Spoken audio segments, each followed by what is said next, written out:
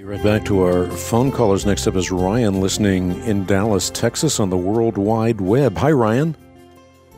Hi, Hank. How are you? I'm doing well, thank you.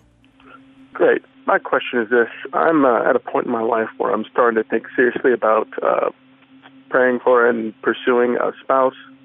And my question to you is basically, how much weight is it okay for a Christian to put on physical attractiveness or attraction when choosing a spouse?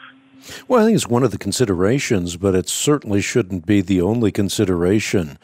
I mean, you should also have a very, and maybe foremost, have a very robust view of your yoking together for purposes not only of raising children, if God should so bless you, but also in furthering His kingdom, where the two of you together are going to be a far more potent power in the consummation of the kingdom or furthering the consummation of the kingdom than you would be by yourself. So your religious attraction is something that should ultimately be at least as strong or stronger than your romantic attraction.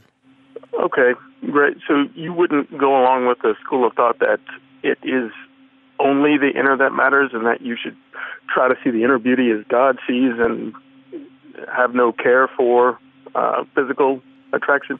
No, I wouldn't go along with that at all. I think that, God brings people together through this attractive process. I mean, this is something that God has given to us. I mean, the whole idea of romance or love is not a secular concept. It is a distinctly Christian concept. There is, however, a secularization of romanticism. And in fact, we did an article in the Christian Research Journal, which is titled Reconsideration of Romantic Love by Rob Whitley. And I think that article would be very important for you to read at this juncture, given your question.